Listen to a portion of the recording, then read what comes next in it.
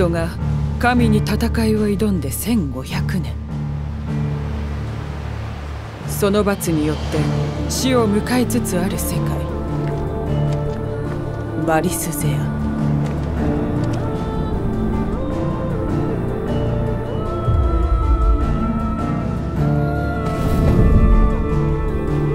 もうじき着く。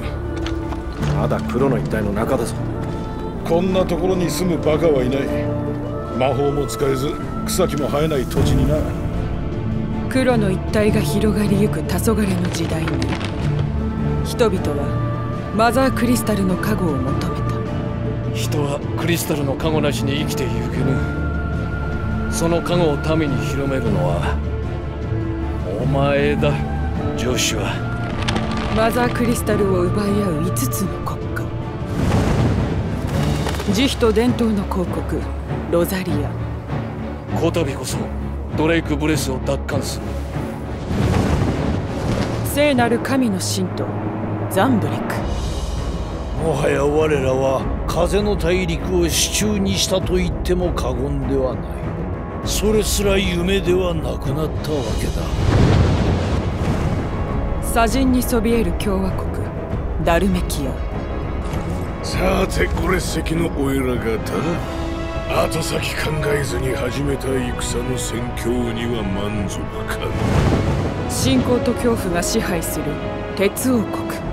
エーテルに毒された魂は清められねばならん。あれはジョーか、魂の救済。灰の大陸の覇者ウォールード。黒の一帯は刻々と大地を蝕む。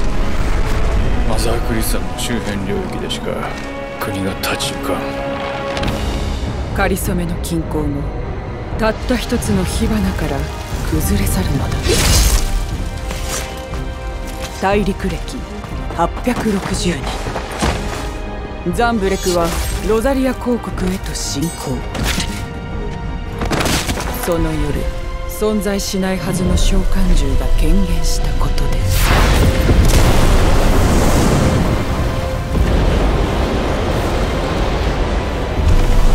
ドミナントたちの運命が狂い始める。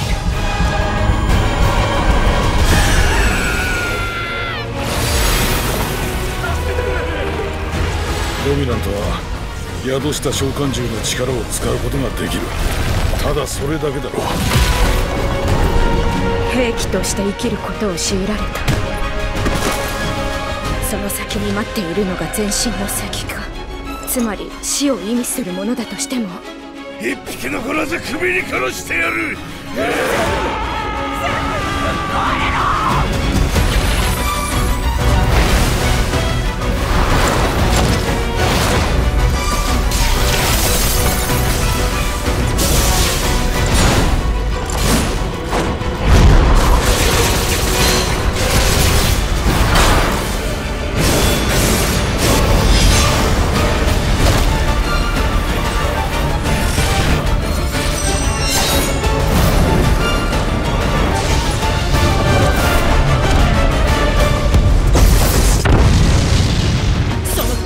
血の前に膝を折るがいい。見せてみろ、本当の生とやらをな。死んで償え。因果に抗う者たちへ審判の日が迫っていた。これが召喚獣大戦の始まりである。